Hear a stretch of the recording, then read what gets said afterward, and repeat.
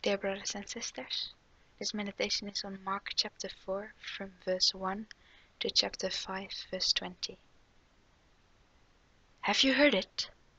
The Messiah arrived. Have you heard it? He heals the sick. Have you heard it? He came to establish God's kingdom. Let us go and listen to what he has to say. And so people from all regions came to him, and he went into a boat so that he could teach them all. But then, why is he talking about farming? We would expect him to talk about how he's going to become over Israel and over the world, right? We would expect him to recruit us as his soldiers and to preach revolution. And he did proclaim these things actually, but according to God's wisdom and not ours. So he tells us the parable of the sower. And according to this parable, we're not just bypassing tourists listening to this preacher. No, we are at the core of his mission. We're not just watching what he's doing. Our response matters. What are we doing with these oh so precious words? Are we taking them to heart? Are we really listening, feeding ourselves on the words and producing crops, growing in Christ?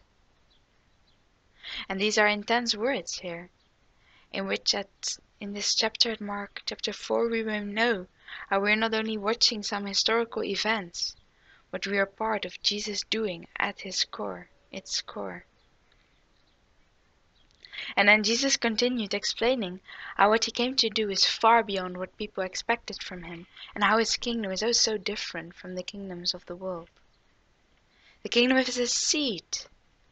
A seed? When we think about God as our king in his kingdom, we think about a throne and fire and angels and trumpets and singing, right? And Jesus is not saying that's not true, that's wrong, but he's saying the kingdom of God I'm announcing here on earth is as small as a seed, and it grows wonderfully beyond understanding into something big. Isn't it amazing? People expect Jesus to go to war with the Romans to establish his kingdom, and now Jesus is saying, no, my kingdom is a very small seed. It's so amazing. In us, followers of Jesus, his kingdom is growing when we worship our Lord Jesus as King, when we love each other, these things so small, in which his kingdom is growing and growing. It's such a big thing.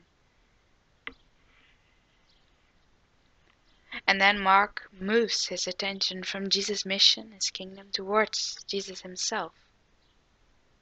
Who is this man? We read the story about how Jesus is sleeping in the middle of a storm. And the disciples don't understand it. Doesn't he care if we drown? They were focusing on the storm, the terror, and probably mad with Jesus for slipping through it. What were you doing when I needed you? And so they woke him. Teacher, don't you care if we drown? But he was sleeping, not because he didn't care, but because he had nothing to fear. And he spoke 2 words, and everything was calm. And then he asked his disciples why they were afraid. They were so aroused by the storm and were focusing on the terror instead of having faith and focusing on Jesus. And this is so recognizable. It's so easy to be distracted from Christ when storms hit our lives. And it's good to be reminded by this text that there is no need to be afraid when we are in the same boat as Jesus. And we read that the disciples were terrified after they saw Jesus calming the storm, and they asked each other, "Who is this? Even the wind and the waves obey him." Good question.